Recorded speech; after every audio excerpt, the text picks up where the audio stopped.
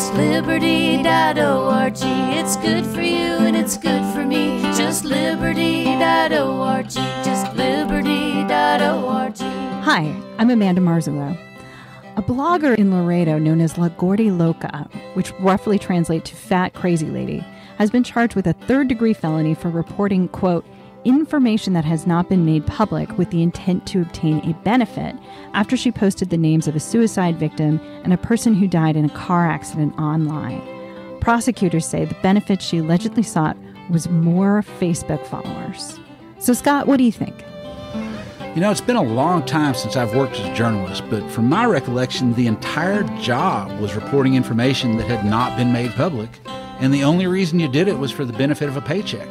I mean, when you report information that's already been made public, that means you've been scooped. It's kind of an odd thing. Yeah, no, it's like they're basically saying that journalism is illegal. Right. They don't want journalists. They want stenographers for the government. Hello, boys and girls, and welcome to the February 2018 edition of the Reasonably Suspicious podcast, covering Texas criminal justice, politics, and policy. I'm Scott Henson, Policy Director at Just Liberty, here today with our good friend Amanda Marzullo, whose day job is Executive Director at the Texas Defender Service. Mandy, what are you looking forward to on the podcast today? Actually, it's our top story. I'm looking forward to talking about some upcoming elections. Me too. Let's get right to it. Okay. Texas primary elections are coming up on March 6th, and there are several district attorney contests and a couple of court of criminal appeals races, of which everyone should be aware. In Dallas and San Antonio, the action is in the Democratic primary. Big D Democrats are choosing who will oppose the Republican incumbent Faith Johnson, who's appointed by Governor Abbott.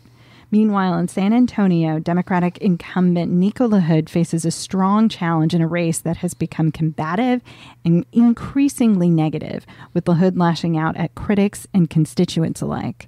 So, Scott, what do you make of these races? Well, these are the two highest profile DA races in the state, no doubt. And in Dallas, what's fascinating to me is, for the first time in my adult lifetime for sure, we're seeing an election where two candidates are competing to see who can be the most reform-minded, who's the most reform-minded DA. And that's extraordinary. And frankly, even Faith Johnson, the Republican in Dallas, has made a lot of noise and movement toward some of these reform angles. And so the debate at the Dallas DA's office DA's race being so reform-oriented, I think is fascinating. With Nico LaHood, this is an odd race because it's less probably about reform or any sort of typical issues than this very odd man who is the incumbent. He's being attacked not necessarily for issues around the DA's office, but about being against Muslim immigration and being against people having their children vaccinated. And some of these weird issues that he's brought into this debate have sort of isolated him within the Democratic Party. And then he's made some enemies in the defense bar in San Antonio, too. And so that's where his strong challenge has come from.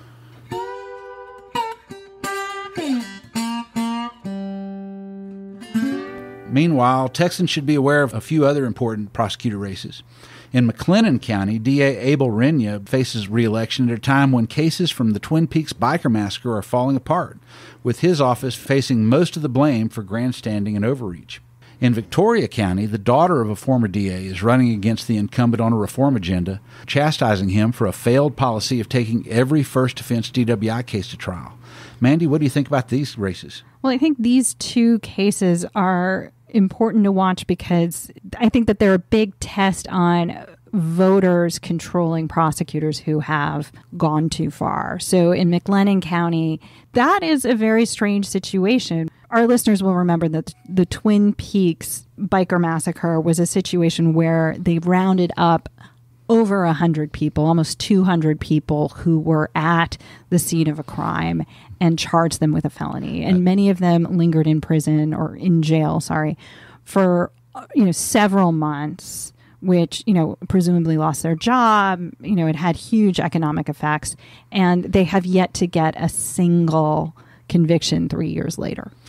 Not only have they not gotten a single conviction, but the DA's office is dropping out of cases.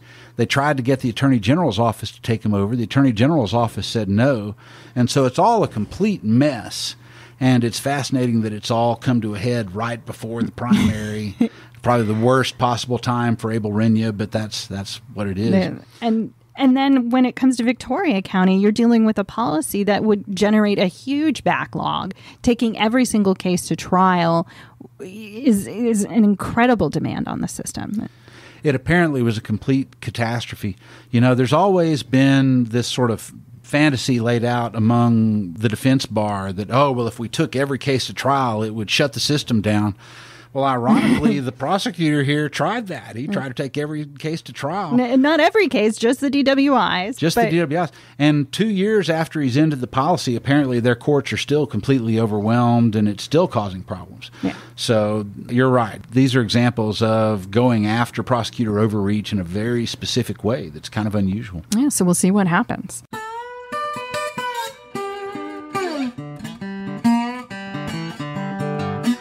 In Denton County, challenger Brent Bowen says the reputation of incumbent Paul Johnson's office has been marred by lawsuits and misconduct. And in trial, where the DA is not running for re-election, the Smith County District Attorney's Office released an audit that amounted to an opposition research file on one candidate, while the sitting DA supported the other. The target of the information released, Jacob Putman, had complained on the campaign trail of, quote, a good old boys club in Smith County for whom it matters more about who you know than what you did. So, Scott, what do you make of these two cases? Well, Smith County is actually my home county. I grew up in Tyler, and Mr. Putman is not the first to say that there's a good old boys club there, or that, certain attorneys may get better treatment than others. These have been allegations that have swirled around Smith County criminal justice for decades. And really what's interesting here is it's the first time that those issues are making their way into a DA race.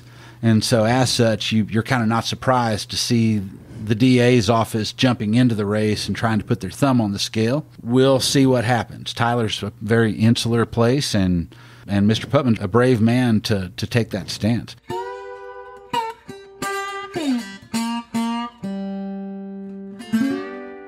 On the other side of the coin, a couple of other DA races and GOP primaries are being fought along more traditional axes. In Galveston, Jack Rohde faces a primary challenger accusing the incumbent of being soft on crime. And in Walker County, the county seat of which is Huntsville, the first assistant of incumbent David Weeks is battling it out with a civil attorney whose supporters say the DA office isn't tough enough on DWI. So, Mandy, what about these races caught your eye? Well, the Walker County case in particular is catching my eye because of the focus on DWIs. As you noted in our discussions leading up to this, but the Walker County position on DWI is probably driven by the driver responsibility surcharge, which, listeners will remember is a non-waivable surcharge that they put on your driver's license if you have certain offenses. And in the case of DWIs, it's fairly hefty. It's $1,500 per year for 3 years, in fact. So that is an incredible sum, particularly in some areas of the state where incomes are low. So it's understandable that defendants would seek plea deals that would be to a different offense, and that prosecutors might agree to it if the circumstances merited it. Right. This has come up at the legislature in recent years. One of the reasons that Mothers Against Drunk Driving finally came out for alternatives to the driver responsibility surcharge was that there's pretty strong evidence that quite a few district attorneys around the state are pleading some of these DWI cases to things like reckless driving or blocking a roadway or things like that, so that the person will not have to get this surcharge. Yeah. And it's been intentional, and it has been cited as a reason why DWI convictions have declined in Texas significantly, even as the number of arrests have stayed about the same. And this is about the driver responsibility surcharge creating such problems for the courts in so many other ways that the DAs just decide, hey, it's not worth the hassle when I know that person is never going to be able to pay that $1,500, and it's just going to cause them to not have a driver's license and probably end up back in front of them under a different offense. That's exactly right. So that is what that's about, and it's unfortunate to see that office being attacked as soft on crime for that policy. That's actually a pretty pragmatic policy, and it's unfortunate that that's the terms of debate on that. Yeah, I hope it'll change.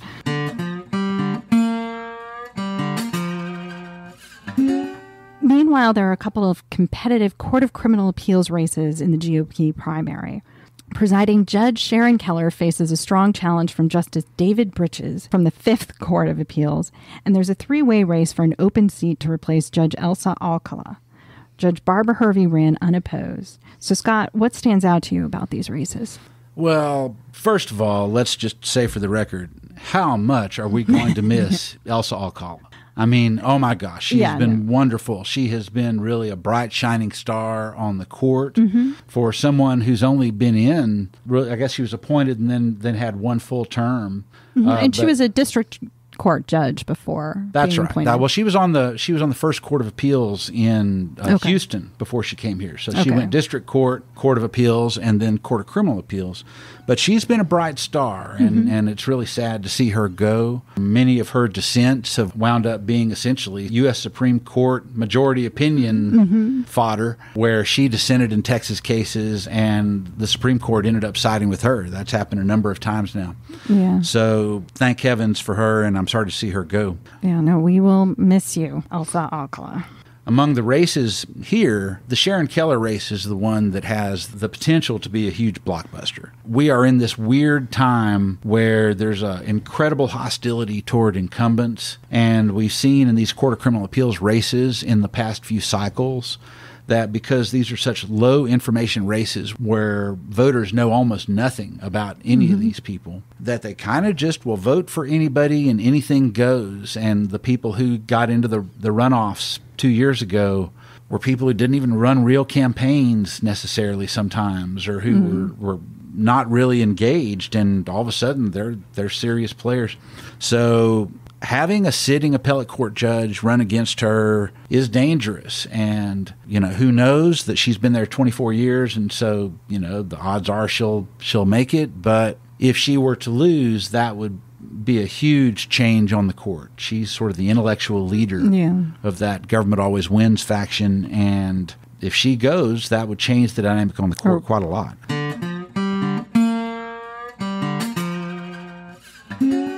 As soon as the primaries are over, Just Liberty supporters will be flocking to their precinct conventions, aiming to get criminal justice reform planks into the platforms of both political parties. The group even has a little jingle promoting the campaign, performed by some of the same artists who did our original podcast music. Let's give it a listen.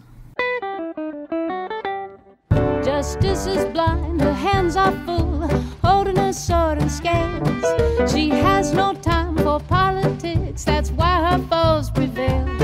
Today justice is threatened beyond a reasonable doubt, so why not help an old blind lady out? Justice needs a platform, justice needs a platform. Free-da-dee-dee-do-dee-dum. Justice needs a platform. Justice needs a platform.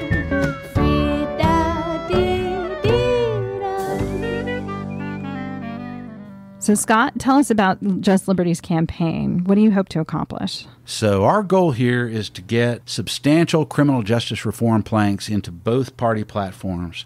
And the way this is done is through the process of participating in party conventions, starting with precinct conventions right after the party primary. Most people have never participated in these processes unless you're a real party insider or somebody who, works in politics for a living.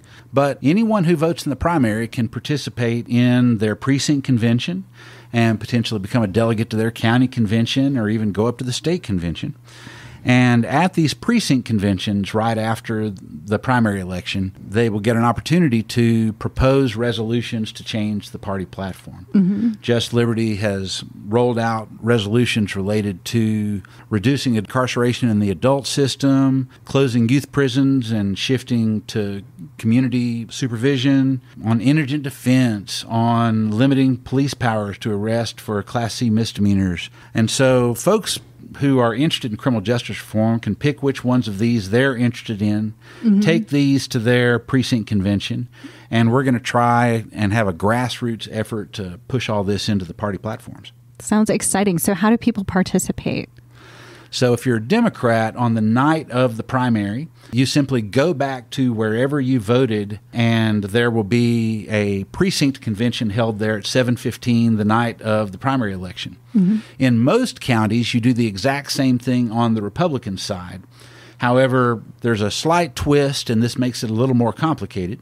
In some counties, they let them do it in different ways, and some counties will have their precinct conventions the day of their county convention, 3 weeks after the vote.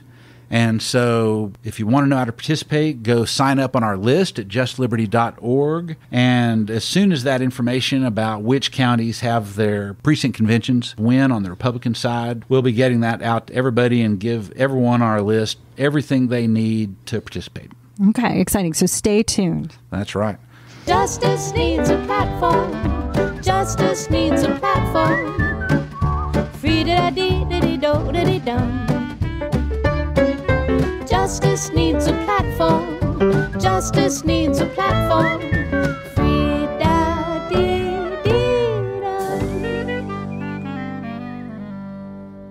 Now we're moving on to a game that we call Home Court Advantage, during which we discuss some of the most important decisions in the Lone Star State.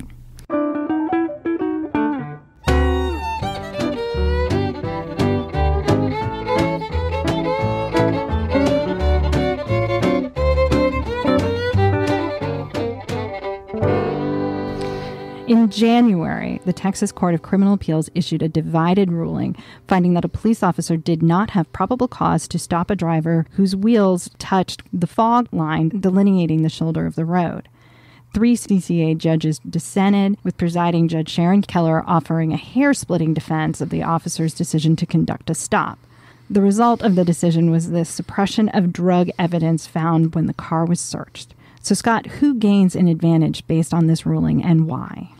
Really, I think all Texas drivers gain an advantage. What this ruling found was that there has to be at least some actual real probable cause to make a traffic stop. Ever since a Supreme Court case called Wren versus United States back in the 90s, what's called a pretext stop, often in drug cases, has been basically allowed, something that the courts have been okay with. And that means that maybe the real reason you're stopping them is you suspect they might have drugs, but you're going to use some traffic offense or something, in this case, driving on the shoulder, as an excuse to pull them over. And the courts over the years have increasingly lowered the bar and said, okay, there doesn't have to be much to the original stop. The pretext is fine. Well, we've now gotten to the point where this is saying, okay, can it be completely bogus? Can it just be fake? Where, Judge Keller's opinion said that the reason that there might be probable cause is that it was possible that the shadow at one split second may have touched the inside edge of the fog line, but you couldn't really tell, and it's a very hair-splitting defense. It was fascinating. On my blog, this case came out right before the Super Bowl. Yeah. And I made the joke that this basically was essentially similar to the what is a catch issue in the NFL, hashtag Des caught it. This hair-splitting thing where, okay, do you have to go all the way over the line? Do you have to be in the shoulder, or do you just have to touch the line, or what is it? And all the Byzantine hair-splitting issues that you can bring to that potentially is kind of similar, and it's almost just as confusing. Yes. And the majority on the court basically said, look, we're going to use common sense. We're not going to just go way out of our way to say all stops are okay. Mm-hmm. But 3 judges dissented on this. There were 13 judges all told that ruled on this case, and the only 3 who wanted to side with the officer and approve the stop were on the Court of Criminal Appeals. So this shows how important these CCA races are, because we have judges on there who are not necessarily sort of within the mainstream of the rest of the judiciary. Good point.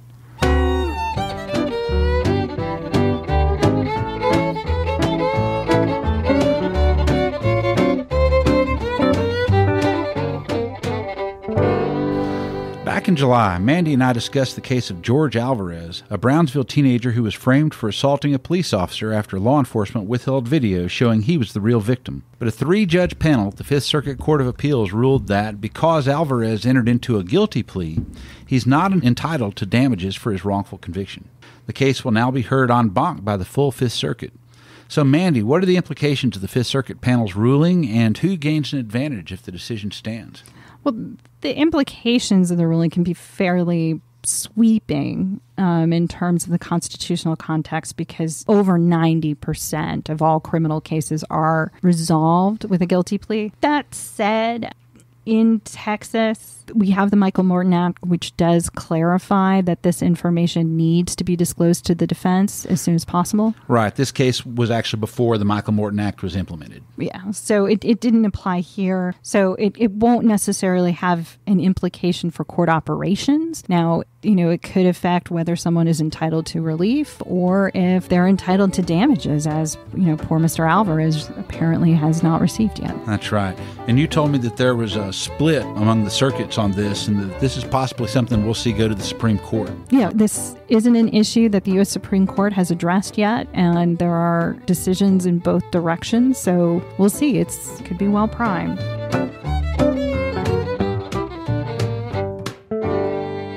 Next up, our segment, Errors and Updates. We have no errors to report this month that we are aware of, but we have several important updates.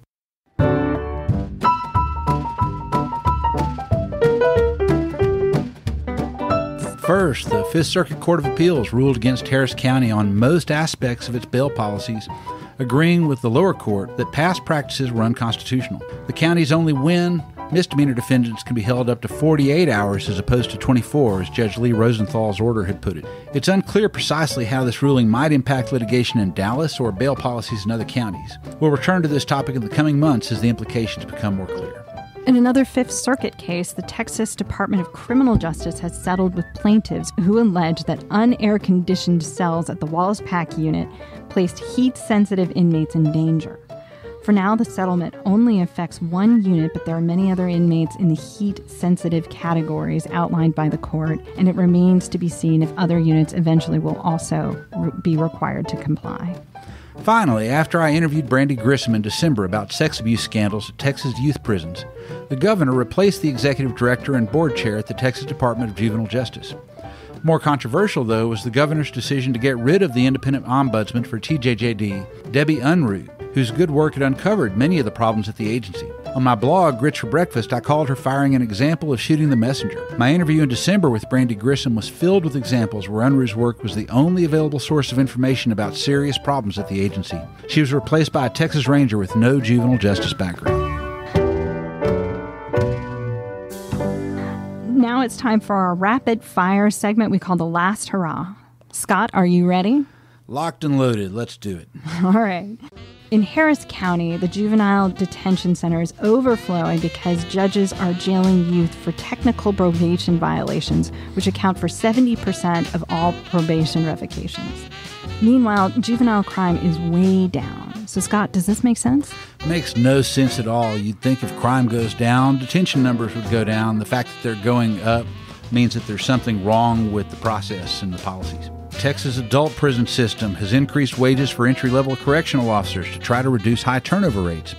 But the move has exacerbated high turnover at Texas youth prisons, which are all situated in rural areas where they compete with adult prisons for employees.